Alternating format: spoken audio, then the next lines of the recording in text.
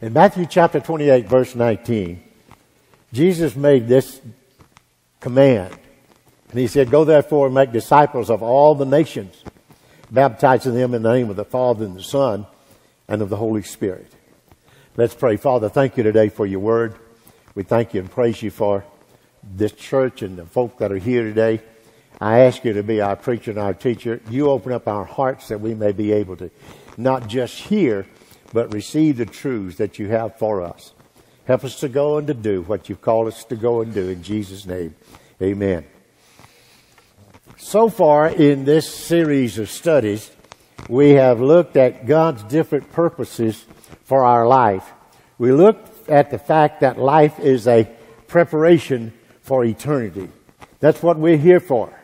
We are simply preparing to spend eternity somewhere. Now, if you're saved, you're going to spend eternity in the presence of God. And if you're not saved before the rapture or before you die, then you're going to spend eternity in a place of torment. And I really want you to make a decision to invite Jesus into your heart if you're here today and you haven't done so. So we're going to talk today about, get you caught up on the four things that we've talked about so far.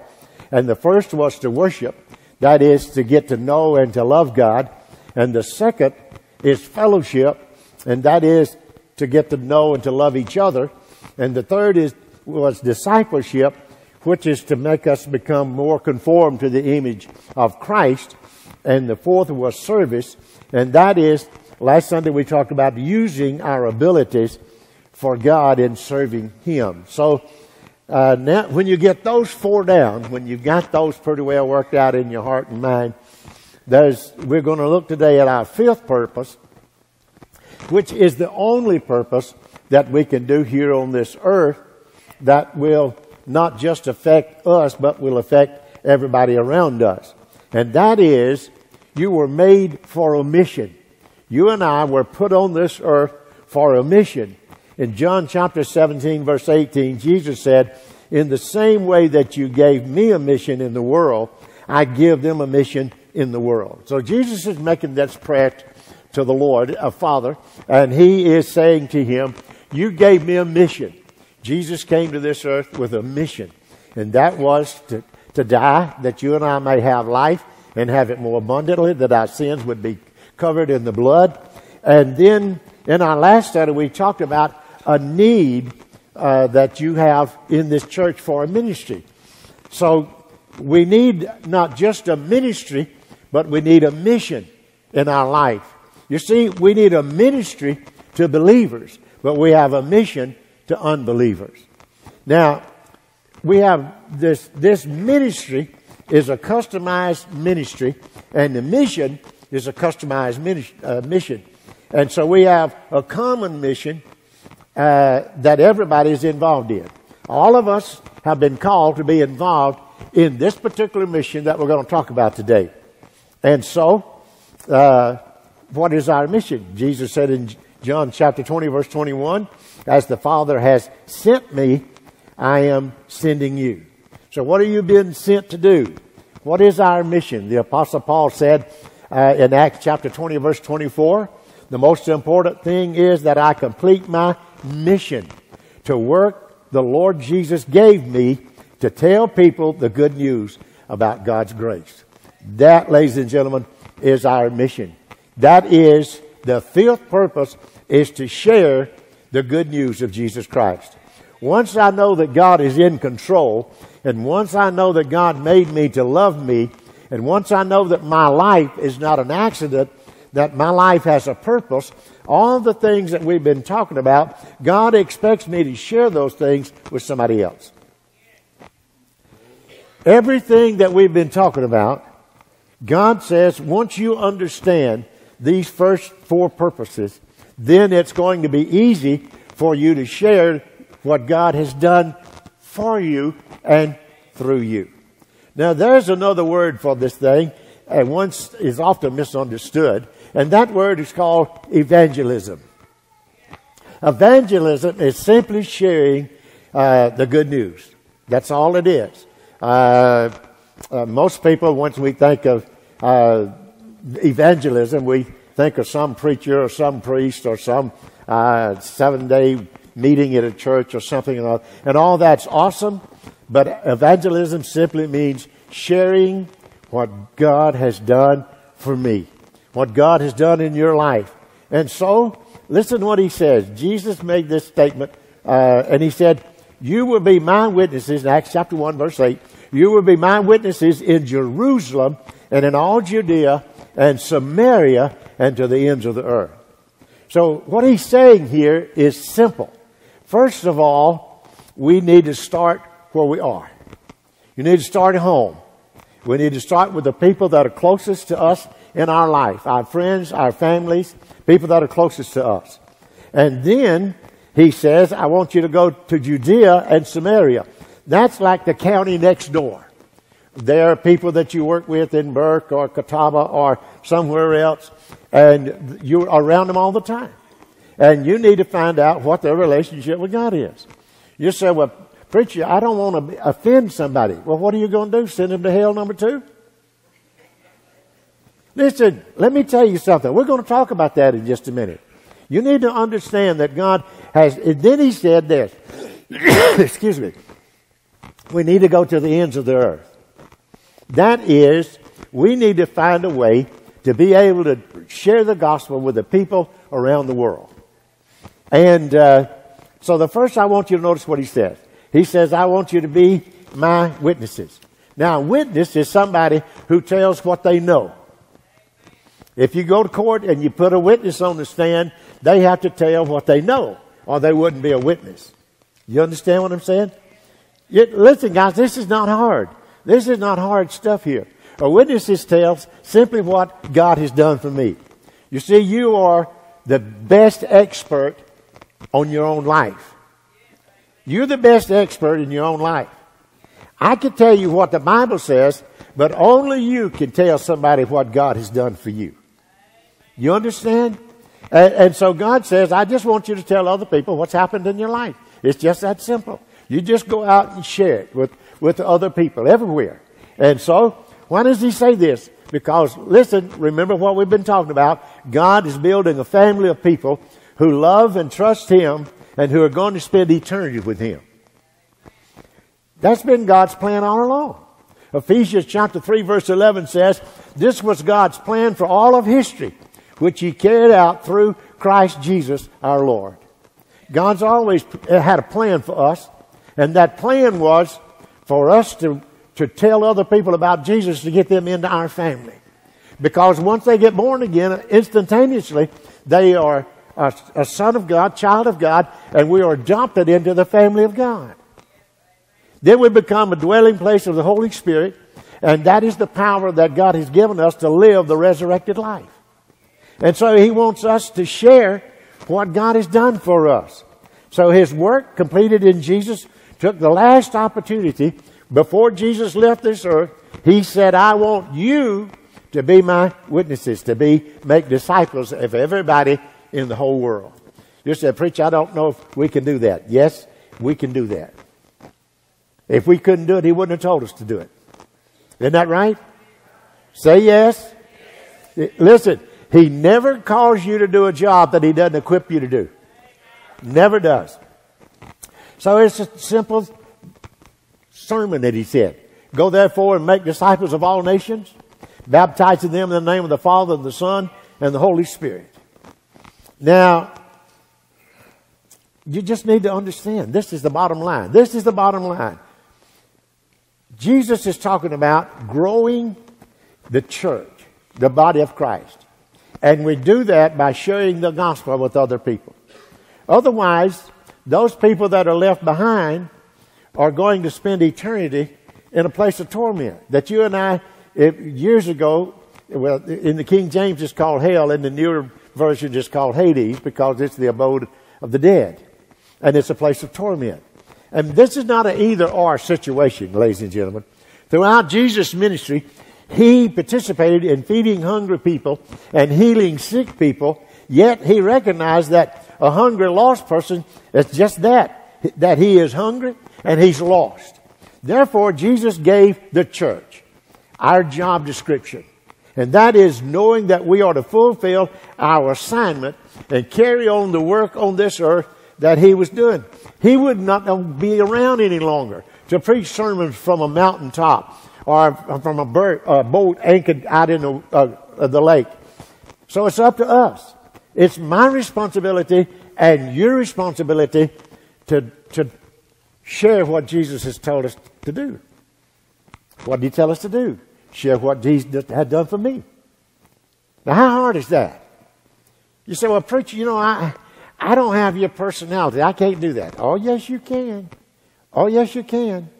So if I'm going to be obedient to God's call on my life, the Bible says I need to do three things.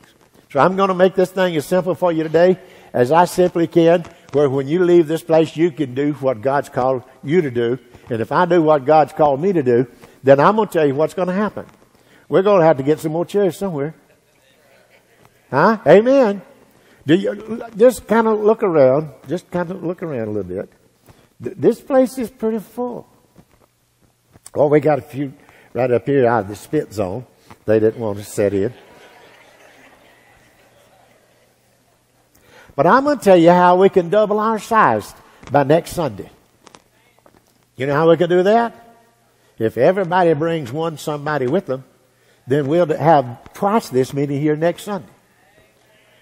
And I'll be late preaching because we're going to have to get some more chairs and put out.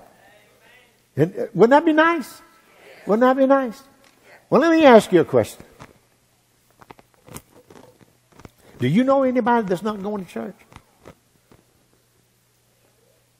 He said, well, preacher, I don't know anybody that's not going to church. You are lying like a dog. There's people in your own family that's not going to church. And you say, well, their excuse is, we won't fit in that big old church. Then, well, you don't know until you come. Huh? Say you're right. Yeah, y'all are getting quiet on me up here. I'm not altogether sure I'm not preaching in an Episcopal church. If you're Episcopalian, I apologize. But maybe you'll get a little taste. Well, anyhow, that's another story. So first of all, to complete my God-given mission, I must share with those in my world. That is, in my own world, I have to share what God has done for me. What does that mean? That means people that's in my house, people that's in my family, people that I work with, people that I see.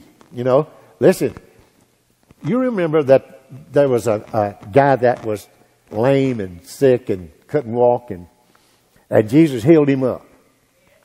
And so he told the Lord in Luke chapter 8, verse 37 and 38, that he wanted to follow him. And this is what Jesus said.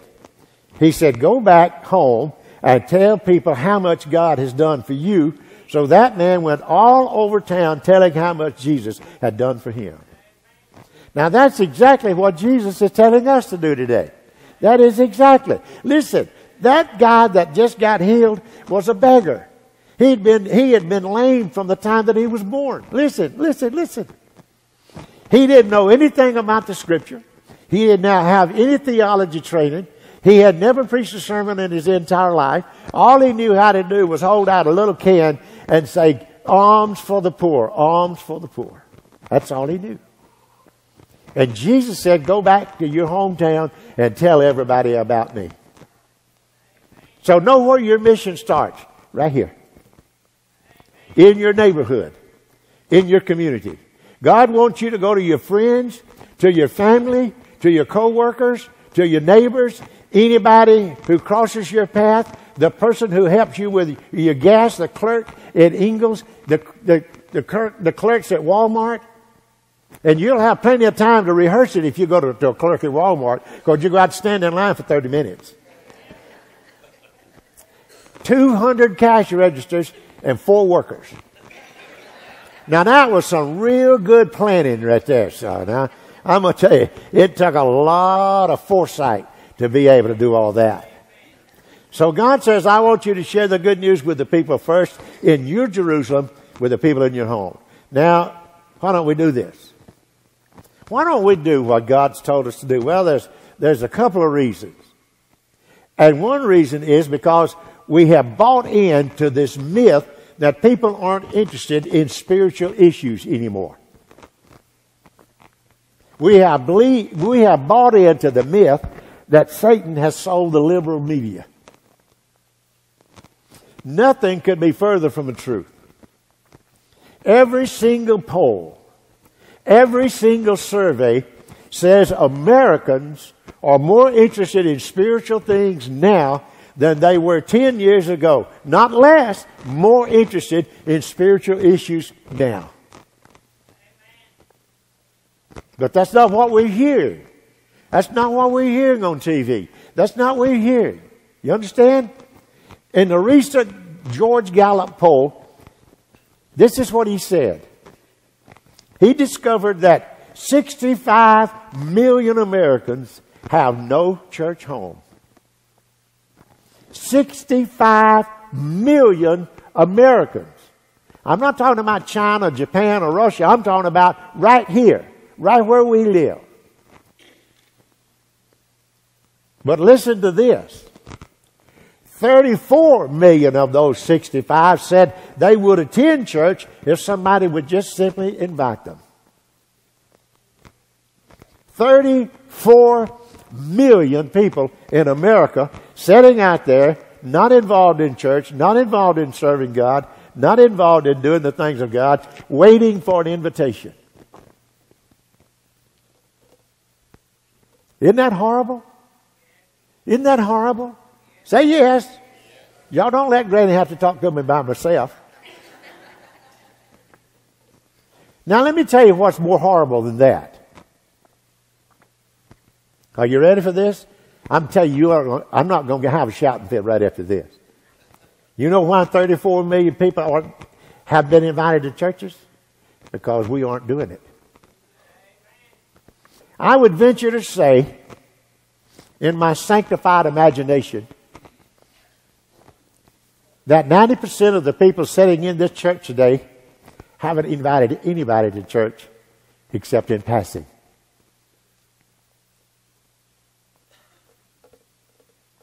Yeah, I knew that was going to be quiet. You see, the problem is we use the excuse that we don't know enough of Scripture, or that we don't know. Well, all that stuff is just a bunch of junk. I'm telling you, there are thousands of ways that you can be a witness. This is what God says to me in my life. Listen, you can email people. In this day with, hey, Darren can tell you the whole world on his telephone. It don't take you long.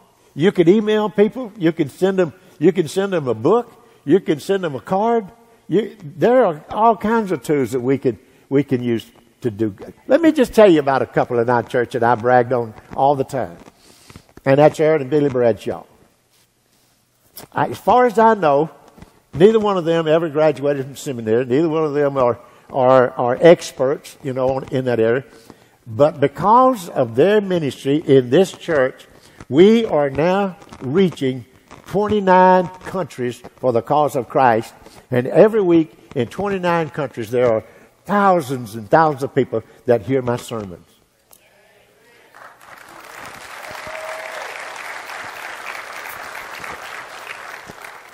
There are preachers that hadn't been able to go to seminary because they're in countries that they can't go or can't afford to go, and they get my sermons every week.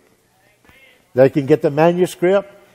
Listen, if they don't have time to work on one, they can take this manuscript right here that I got in my Bible, in this book. It's my Bible today.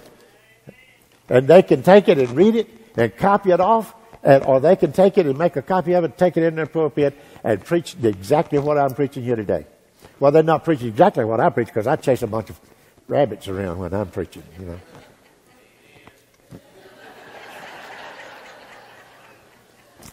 Mr. Ennis, that wasn't the time to say amen. I just thought I'd let you know.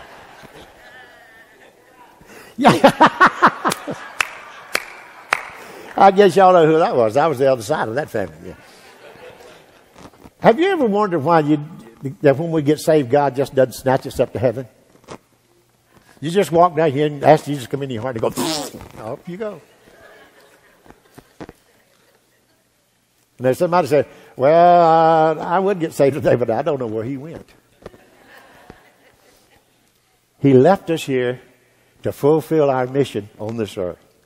There's only one reason that your heart is still beating after you come to know Jesus Christ as your personal Savior, because you need to use your faith to tell somebody about Jesus. 2 Peter chapter 3 verse 9 says, the Lord is not slack concerning his promise, as some count slackness, but is long-suffering toward us. Now listen to what he says. Not willing that any should perish, but that all should come to repentance. 1 Timothy chapter 2 verse 4 tells us that it is the will of God that all men to be saved and come to the knowledge of the truth. Now listen to me carefully. Mountain Grove needs to grow. Isn't that true? We need to fill up all these pews, all these chairs in here. We need to fill up everything up here. We need to get some more lights in the balcony where we can fill the balcony up. And then we're going to have to put some more chairs out.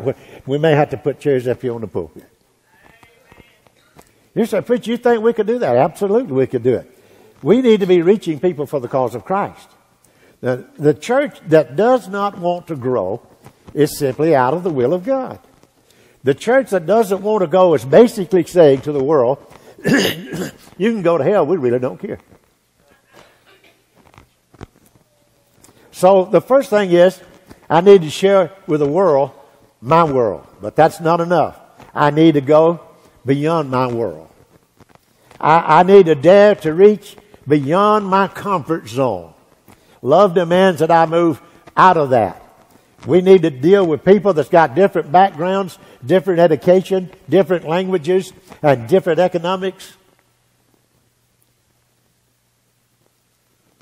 Well, I can't go overseas to be a missionary.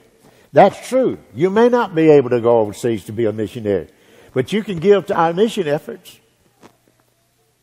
You can give to our missionary efforts. Those of you may or may not know that our missionary that we have been sponsoring in Ghana, Africa, died. You know what he died from? Esophageal cancer. Amen. But so you know, we still got an orphanage over there, and they'll let us know what else we're going to do about the missionaries' situation.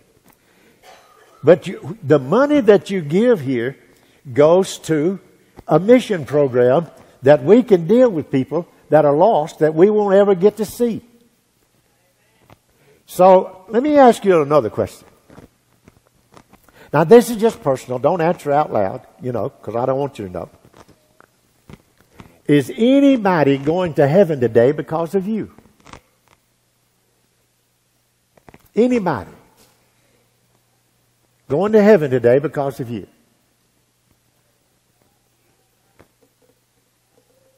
You know what always thrills me and breaks my heart at the same time?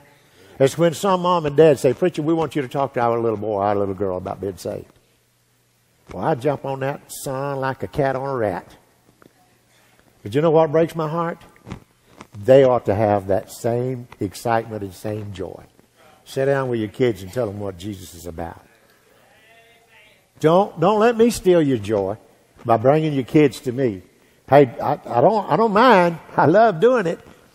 But you have that privilege to lead your family to the Lord. So, let me just tell you what I know because of the surveys and the things that I get. In the next 365 days, 2.4 million Americans will die. In the next year, 2.4 million Americans will die, and most of them will go out into eternity without Jesus Christ. In the next 365 days, 54 million people in the world will die. And most of them will go out into eternity without Jesus. Those numbers are almost too difficult for us to bear.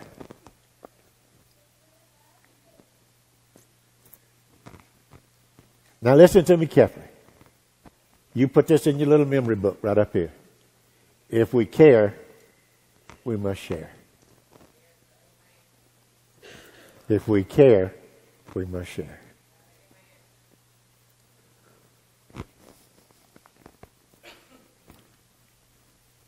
Don't let Satan steal the joy that God has in store for you to tell people about Jesus.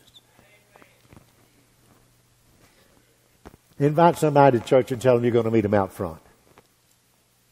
Or you're going to meet them downstairs. You say, well, preacher, somebody will get my seat and all they want. You can come up here in the spit zone. Ain't nobody going to be up here. Yeah. Yeah, there's room for you right up here. If you can't find a place, we'll put your chair right up here next to me. And that'll be fun. Then I can use you as an example. Then Linda will get off the hook for that sermon. You understand? Yeah. If I'm picking on somebody else, she can rest. Whew.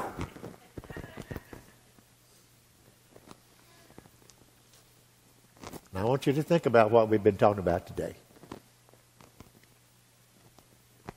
Now that you're thinking about it, I want you to think about that family or that individual that's in your family, a family member, somebody you work with, where you have an opportunity. You say, preacher, you can't. Yes, listen, don't tell me you can't. I was in the hospital at Duke, and before I could get out, every night, somebody would come in my room and ask me to pray for them. Every night. One morning, 2:30, there was a nurse came in my room, and she said, Mr. Black, are you asleep? I said, honey, I didn't know you could sleep down here. And I could tell she was brokenhearted about something. I said, come over here where I can hold your hand. She came over there. I said, now tell me what's wrong. She said, my mom lives in Oklahoma. And she just called and said that she had breast cancer. And she said, would you pray for me and my mom? I said, sure I will. So I prayed with her. She cried and I cried with her. You know?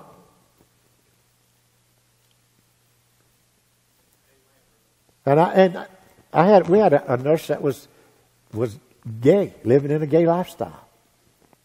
He told me, he said, you're that preacher that rides a motorcycle? I said, yeah, that's him. He said, well, you probably don't want anything to do with me. I said, why not? He said, because I'm gay. I said, let me tell you something, son. God loves you just like you are. I said, the only difference in the sin that the lifestyle that you're living and the lifestyle that I was living, both of them were bad choices. I said, I love you, buddy. Every single day that I was in that hospital, he'd come in my room and talk to me. I don't know how deep that seed went, but I planted one.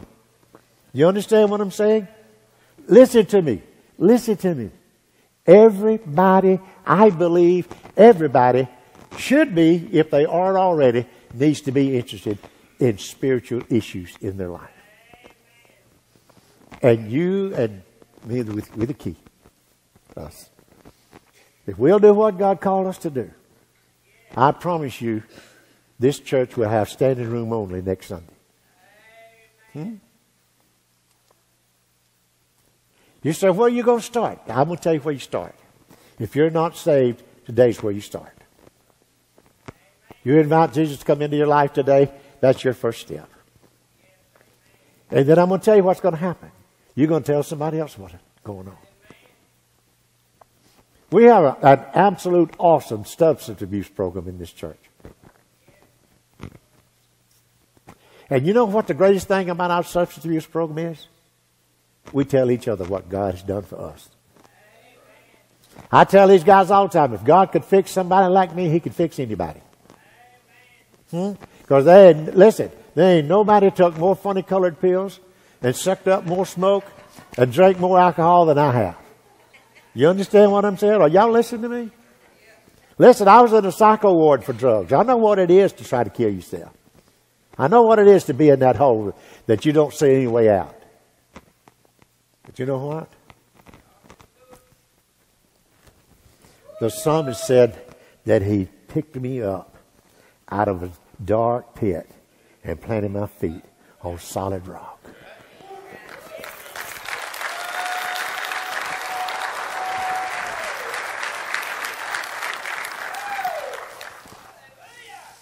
And then if you don't think God is so good, right, just when I had to leave California, I keep going to prison for grand theft auto, I came home and met a 15-year-old girl. And I was 22. Don't you know, this outlaw was dating a 15-year-old made her mom and daddy happy.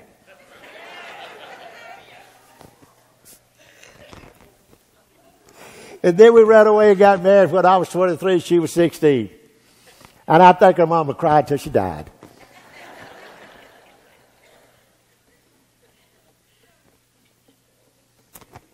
You say, well, what does that have to do with us? I'm going to tell you what it has to do with us. Because she wanted to go to church one day.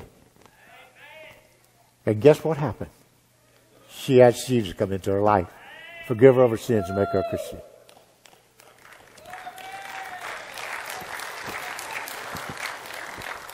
Now watch this. That's the instrument that God used to turn my life upside down. Before that year was over, I had got my life straightened out with God. He had called me to preach. I didn't know anything about preaching. I didn't even like preachers. I still don't like them too much.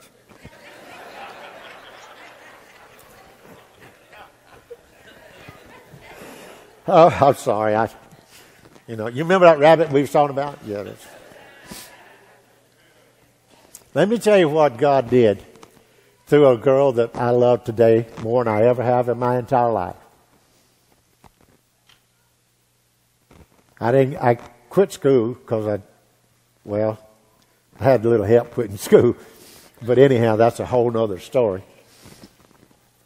I surrendered to preach, got a high school GED diploma, graduated from college, graduated from seminary, and today I have 2 doctorate degrees, all because of God used a woman that I loved more. I don't think anybody else could have done what she has done in my life, and God had a plan, and I was a part of that plan, and she was the instrument that He used.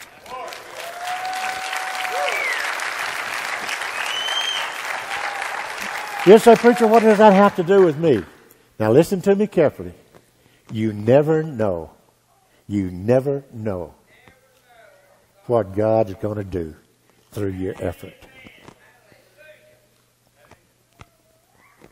You read the story in his book that Billy Graham had written years and years ago when he was a 12-year-old boy. He went to a tent revival, and that night he invited Jesus to come in his heart. He said he was scared to death because he walked down a sawdust trail to get to where the evangelists and the preachers were. Asked Christ to come into his life. That night, God saved a youngster that ended up being one of the greatest preachers that ever preached a sermon. Never, never, never, never underestimate what God can do if you'll let Him use you. I promise you, ladies and gentlemen, there is somebody out there that you could talk to this week that needs a word of encouragement. They may already be saved, but maybe they got hurt in a church. Now they aren't going. Maybe you could love them back into a fellowship. Maybe you can tell them what God's doing here and invite them to come be a part of it. I'm telling you something, guys, God's up to something here at Mountain Grove. If he wasn't up to something, the devil wouldn't be fighting so hard. Huh? Amen. Satan's done everything he can to take me out. You know what? Give me your best shot. Amen. Our daughter-in-law said, Cliff, please don't say that anymore. How many more shots can you take? I said, I can take all he can give me. You know why? Because I'm more than a conqueror through Christ who loves me.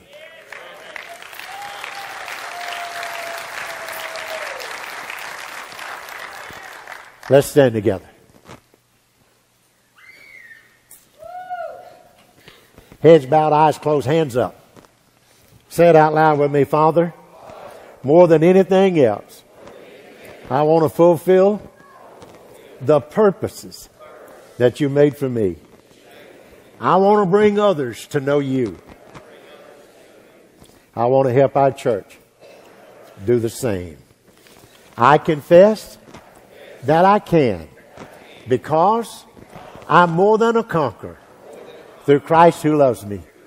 In Jesus' name, amen. Now, if you need to make a decision,